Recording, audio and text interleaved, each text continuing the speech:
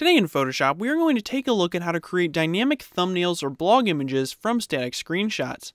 So to get started, you will first need an image or screenshot to work with. Now I have a screenshot of my After Effects window from a previous tutorial.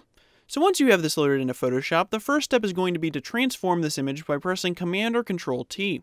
Once you've done that, go ahead and right-click on your image and then select Distort from the menu. Now the root of this effect is going to be simulating 3D. So grab the top right corner of your image and bring it up and inward, and then bring the bottom right corner up a bit, and bring the bottom left corner down until your image begins to look like it has a bit of depth in virtual space. Now once you are happy with your result, go ahead and click the check mark at the top of the page. Now we can also retransform our image and right-click and select Perspective, and then slightly lower the top right corner. So when you are satisfied and happy with all of your transformations, go ahead and scale your image up so that it fills the screen.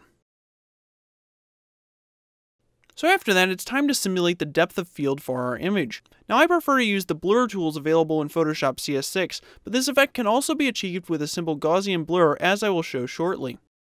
So first select your image, and then go up to Filter, and then down to Convert for Smart Filters. Now when the dialog box comes up, go ahead and click OK. So then go back up to your Filter menu, and then down to Blur, and then select Iris Blur from that menu.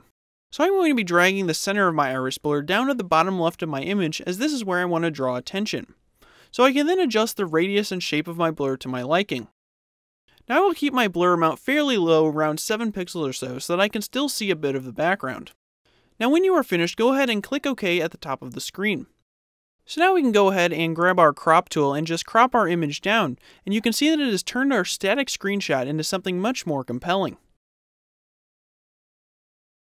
So if you don't have Photoshop CS6, you can also get this effect by going up to Filter, and then down to Blur, and then over to Gaussian Blur.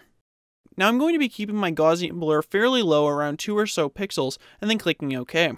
So then go ahead and click on your Smart Filter Layer Mask, and grab your elliptical marquee tool. Now make a selection that is feathered by about 10 or so pixels, and fill it with black. I'm going to be filling my selection with black by pressing Alt-Delete on my keyboard to fill my selection with the foreground color. Now by going this route, you may lose out on the nice interface, but the effect is still quite similar. So there we have it. Feel free to try it yourselves on thumbnails, blog posts, and more. So as always, if you enjoyed this Photoshop tutorial, be sure to subscribe, rate, comment, and share it with your friends.